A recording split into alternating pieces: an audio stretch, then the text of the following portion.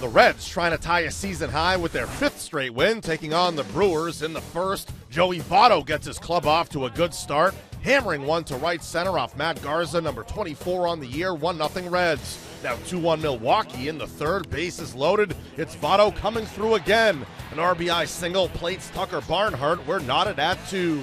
Next batter up, bases still loaded. Adam Duvall goes down and gets one. It's a fair ball in left. 2 runs come in a score. Duvall into second with a double. Cincinnati takes a 4-2 lead.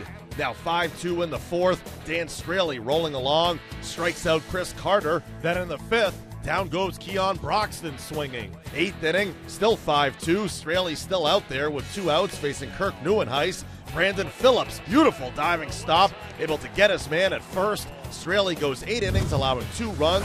The Reds win it by a final of 6-4, tying a season high for their 5th straight win. Straily with his 12th victory of the season. Votto with 3 hits, 2 RBIs, and 2 runs scored. The Reds go for the sweep Wednesday. Tim Adelman against Junior Guerra.